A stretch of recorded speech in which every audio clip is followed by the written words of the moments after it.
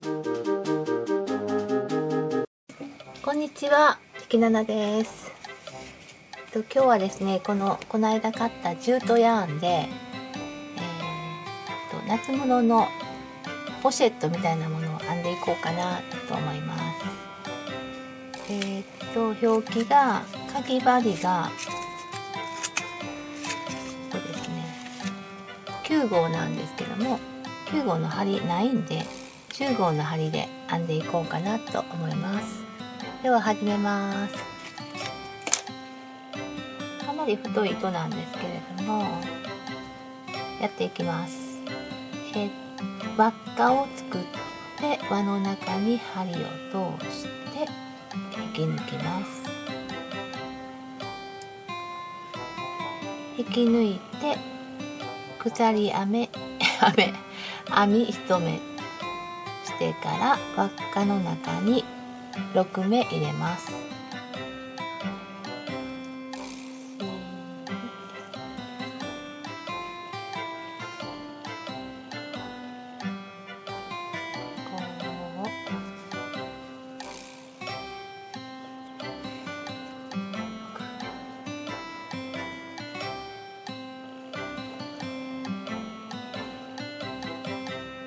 6目編めたら最初の1目目ですね、ここに針を通して硬い引き抜きます。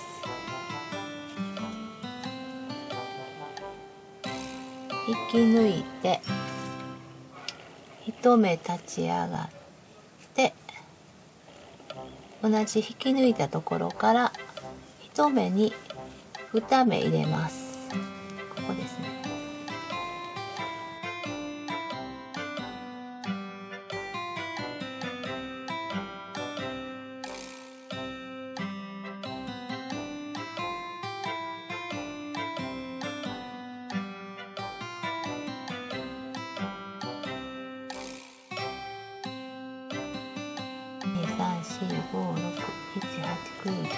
12目ですね。そうしたら1目目ですね。これは飛ばしてこれも飛ばして、この目最初の立ち上がりの1目目に針を通して引き抜きます。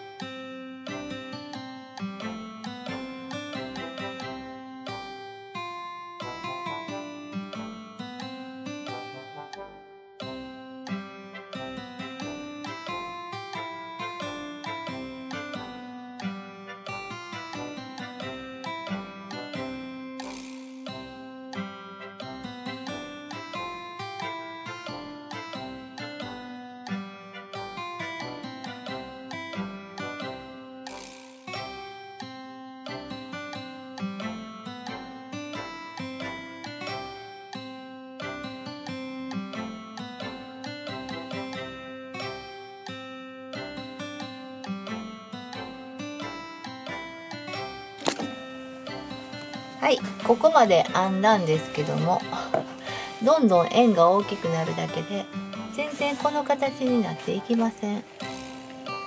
こんなもんですね。編み図がなく編んでたら編み物が分からず、編み図なく編もうとしているのが無謀だと思うんですが、まあこのまま進めていこうと思います。どんどん広がるのか立ち上がっていくのかちょっと分かりません。これでね、だいたい2玉使ってるんですね。でこのジュートね、奥用のこの麻紐よりも太かったです。